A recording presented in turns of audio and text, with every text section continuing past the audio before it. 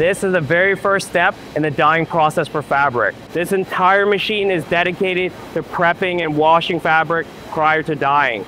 You're going to be using bath with progressively less detergent to wash that fabric into a clean slate for the dyeing process. The next step after the fabric is washed is it's going to be placed through this machine, pre-treating the fabric, and then it's going to be placed in the center frame, and it's going to be running through the length of this machine.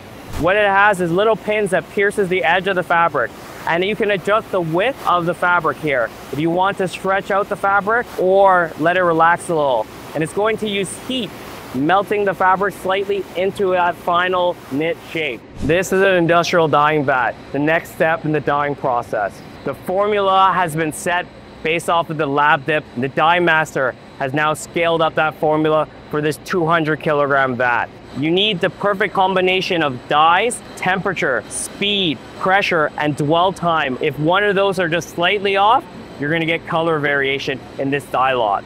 At the end of the dyeing process, the fabric is going to be washed in the same vat to remove all of the excess dyes. The next step is to remove all that excess water from the fabric.